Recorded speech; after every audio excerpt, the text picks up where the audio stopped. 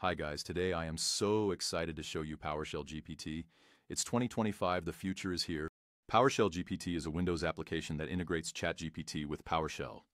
It allows you to speak to ChatGPT just like you would speak to Alexa or Siri, but PowerShell GPT assists you in doing almost anything that is possible on your PC. You start by submitting this prompt that tells the model how to interact with the app. You can save any prompts you use frequently, and then use them just by selecting the one you want to use out of this list. The app can detect when ChatGPT wants to execute PowerShell commands. When it detects this, it will ask you whether you want to allow or deny access. You can select this checkbox down here if you want to grant permanent access. For now, we'll just click Allow. You'll see that the command gets sent to PowerShell. PowerShell executes the command, and its response is sent back to ChatGPT. And then ChatGPT responds, and so on. It's like they can have a conversation. It can go on a bit of a ramble sometimes, so it's good to have the ability to prevent the commands it generates being executed. Okay, let me tell it to stop talking to me like I'm PowerShell. I've got that prompt saved so I don't have to keep retyping it over and over again. What I'm about to show you will blow your mind. I've got a few more examples of what this app can do, but just watch this. What's amazing about this is you don't need to know any code, you can just talk to it. Now, I've got Python installed, and that means that through PowerShell, ChatGPT can write and execute Python code. I'm going to ask it what version of Python is installed. What version of Python is running? If you check this box, it automatically submits your spoken prompt.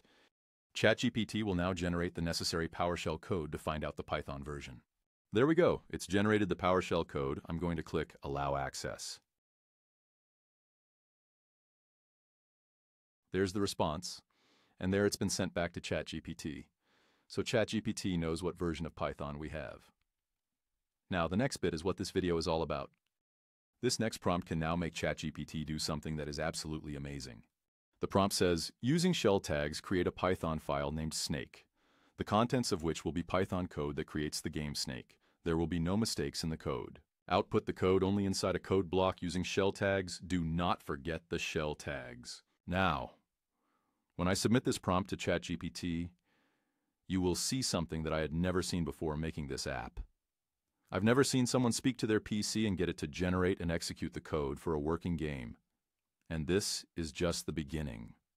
You can see ChatGPT is now generating the PowerShell command to create a file named Snake. This file will contain the Python code for the game. And here's the request to execute the code. If everything goes okay, watch here and the file named Snake should appear. I'm going to click Allow. Now I programmed this into the app, so if any dangerous commands are spotted, unless you explicitly tell it not to warn you, this will pop up. Here's the file named Snake that it created. Let's tell it to run it. I've got a saved prompt here, but I'm going to use the mic instead. Using shell tags, run the Python file that you just created.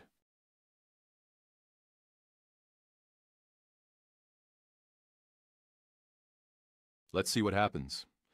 There's the command ChatGPT generated to run the Python code. Let's click Allow. It looks like it's running the code. Oh, the suspense. Look at that! I think that is absolutely awesome. The download link is in the description. Please don't use this for any nefarious purposes, guys. I'm going to do more videos demonstrating what it can do. So stay tuned. Any questions or suggestions, leave them in the comments. As always, have fun and stay safe.